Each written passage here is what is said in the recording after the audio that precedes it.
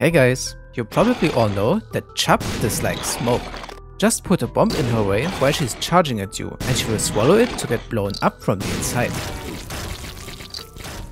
However, there's one special version of Chub that you should never feed a bomb to, and that's the one that comes out of the Matriarch boss at the end of the fight. This Chub variant is a more intelligent one that will instantly spit the bomb out targeted directly at your character. She's also able to shoot rockets of the rocket in a jar item back towards you, and even giant bombs and giant rockets are no problem for her, although she might still end up dying from the explosion. Please consider subscribing to the channel if you want to see more useful Isaac tips and trivia.